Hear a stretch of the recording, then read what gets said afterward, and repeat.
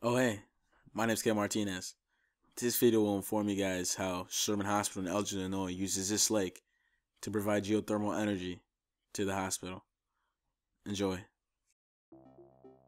Sherman Hospital first switched on their geothermal system in May of 2009.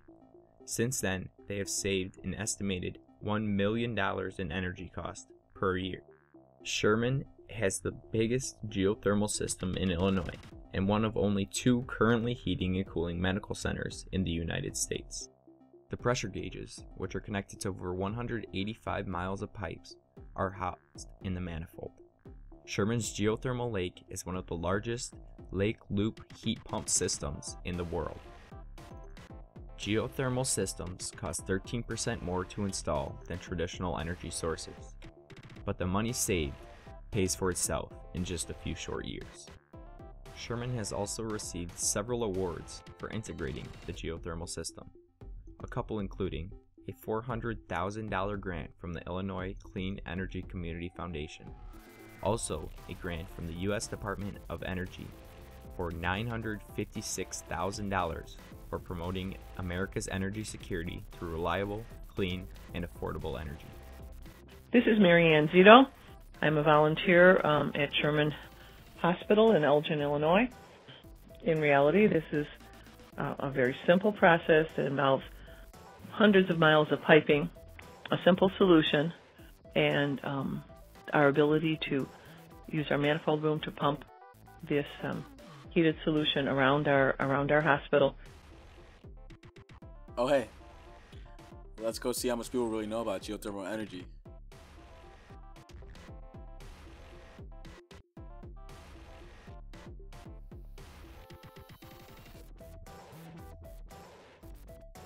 Geo, what?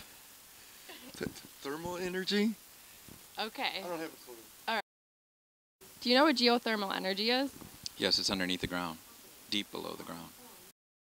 It's where people drill really, really deep into the ground and they tap the natural heat from the Earth's core and they use that to heat their house or buildings or whatever types of structures they have. Awesome. A few pros to geothermal energy would be the fact that it's completely emission-free.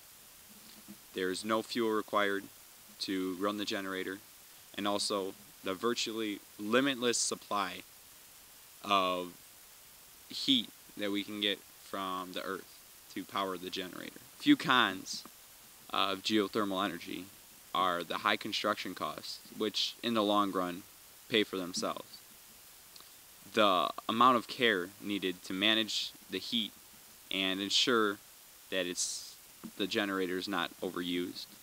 Also, the amount of water that the generator uses itself is very sufficient.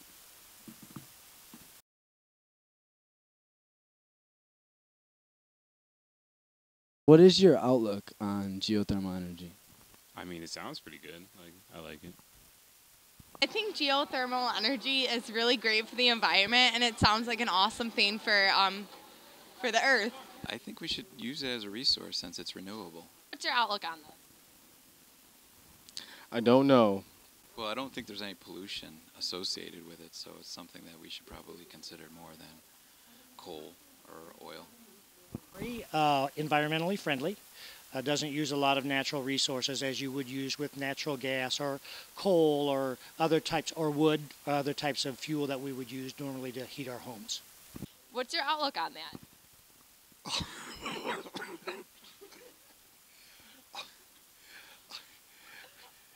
It's your world. I'm just passing through. I